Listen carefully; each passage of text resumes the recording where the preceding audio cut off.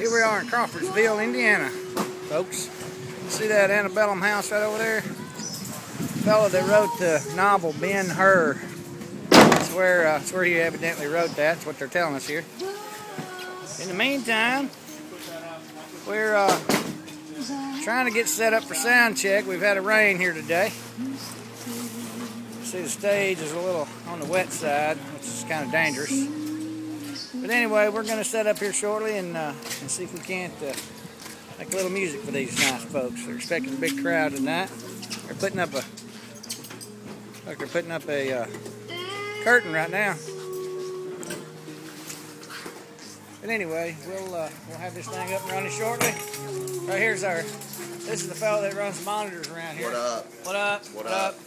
Right here's our curtain guys. Right here, hanging up the curtain. We're just here having fun.